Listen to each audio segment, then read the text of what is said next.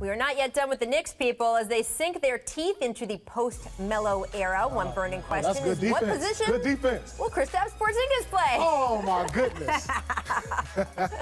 But according to the unicorn himself, there's actually no debate. He feels playing him at center is a bad idea. Quote, when I'm playing against the five, I'm fighting with the big a lot of times and I'm wasting a lot of energy.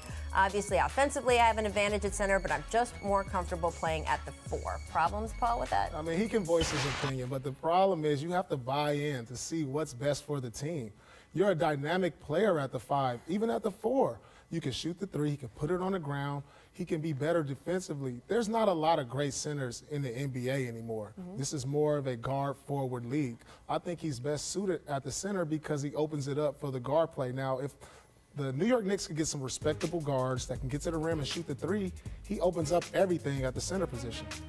Kristaps, Bubala. I know it's hard to wrestle with Hassan Whiteside for 37 minutes. You are 7'3", 240 in a league where we've pretty much decided there's only room for one big guy at a time. And by the way, like if there's perimeter guys around you, there's going to be more space. You can use that dynamism.